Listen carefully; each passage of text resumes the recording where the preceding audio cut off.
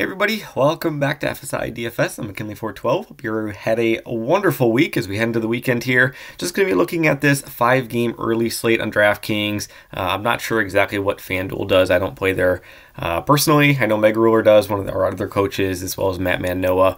But if you're looking for some of that, drop some comments down below and we can try to get those answered for you. I really like this slate. I think it's pretty straightforward in terms of where things shake out. I like the GPP side of things as well in tournaments and upside. So we're going to break that down. We're going to go through our rankings, and then I got some example builds preset already for you that I think could be a way you could go in terms of your lineups in both cash and in tournaments. So let's just kind of start off with our pitchers as we always do. And again, these are just like salary tiers. So we have like our high salary, mid salary, and so on. Only two really expensive pitchers so far or on this slate in Sonny Gray and Irvin Cabrera. Gray and Cabrera have looked phenomenal to start the season, both of them. Gray definitely gets a leg up on Cabrera, though, in terms of control. 23 strikeouts to just 1 walk so far this season in 3-game starts. It's impressive. It is seriously impressive. The Mets, they are doing better as the season progresses here.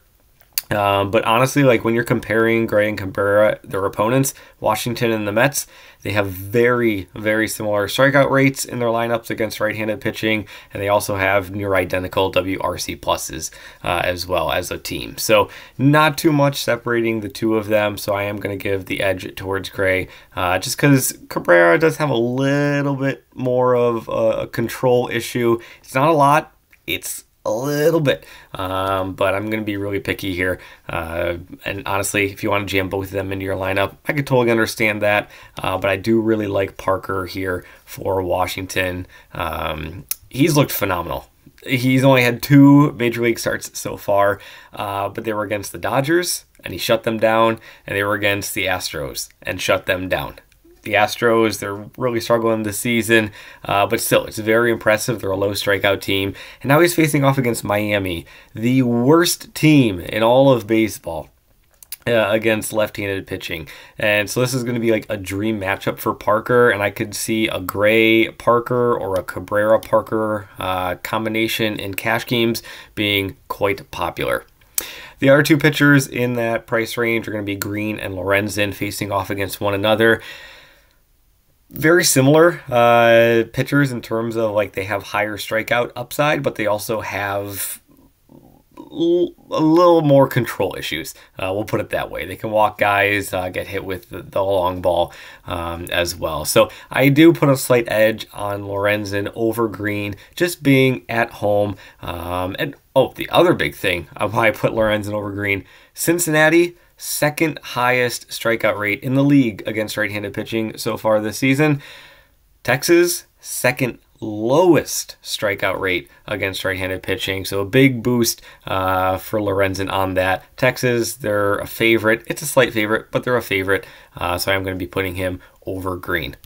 After that, gets really dicey in terms of the pitching. I didn't even want to put a guy in this top spot because, yeah, it's pretty bleak here. You got Irvin and Sears both facing off against each other in that Baltimore-Oakland matchup. Am I excited about either of them? No. I probably won't even get to them unless I'm building 20 lineups on this slate, which I'm not. I'm just going to say no, I'm not. So I'm definitely going to be keeping my ownership up here because salary is not going to be too much of an issue. Like the higher bats are just not that expensive, and there's going to be a lot of value on the slate as well. So I'm going to be sticking up here personally. I don't know who the Chicago starting pitcher is at this point in time as I record this the night before. DK has it as Brown. I can't guarantee that it is going to be him. MLB.com doesn't have anybody still to be determined, and in my years of doing this, MLB.com is far more trusting than DK at this time of night, the night prior to the slate. So looking at some builds here. We're talking about the bats, and then we'll get into the builds. Cubs, they're going to be my favorite. Stack, target, whatever you want to call it, on the day, facing off against Winkowski. One thing I really like about Chicago is that they're extremely affordable. And, I'll just go over to the builds. we'll do it so I can talk about it. But Gray and Cabrera, you know, figure out one of those two guys, and then Parker. I feel like that's going to be a pretty popular combination in terms of cash. After that, I really do like targeting Chicago bats. Bush, Happ, and Tauchman are going to be the three guys I'm going to be targeting the most. They're all just fantastic against.